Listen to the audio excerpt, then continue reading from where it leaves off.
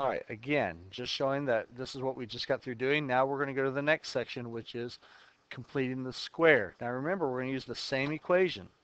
So x squared minus 2x minus 8 equals 0. Now, you want to add the 8 to the other side.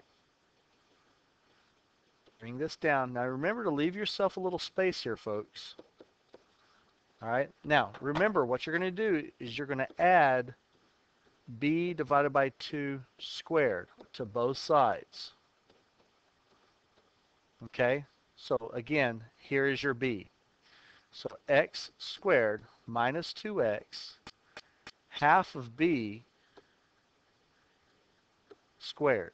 So half of negative 2 is negative 1, and that's plus 1.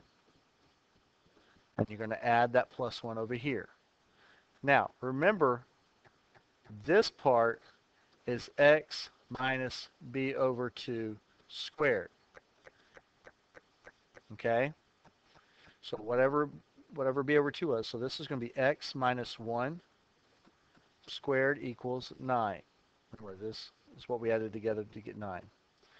Now, how do you, so you got a x minus 1 squared equals 9. All right, I'm going to take the square root of both sides, and I get x minus 1 equals plus or minus 3. Now remember, you have two equations here. Let's come up here. You have x minus 1 equals positive 3, and x minus 1 equals negative 3.